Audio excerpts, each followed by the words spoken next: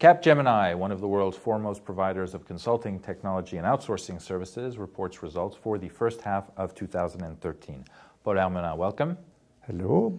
You are the chairman and CEO of Capgemini. You announced an improvement of your operating margin in the first half, but a slight drop in revenues. Could you comment on this? And also, can you tell us how confident you are about your performance for the second half of the year? So the first point is the second quarter was slightly better in terms of revenue. We were nearly flat, minus 0.4, and with some surprising good resistance even in some European countries. So it was from that standpoint an evolution of business trend that makes us confident that we will grow in the second half and meet our guidance. This being said, it's a market where today the engine is still the offshore production.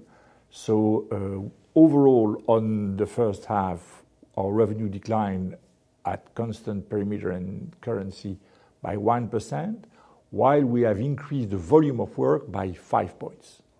The difference is actually that our onshore headcount are now back down a little bit, while we grow nearly 19% in India. So you see, we compensate for the competitiveness and the difficulties of a European market with a strong offshore momentum. And that explains notably the margin progression. We now publicize our margin with the reintegration of the Indian margin to the country where we sell.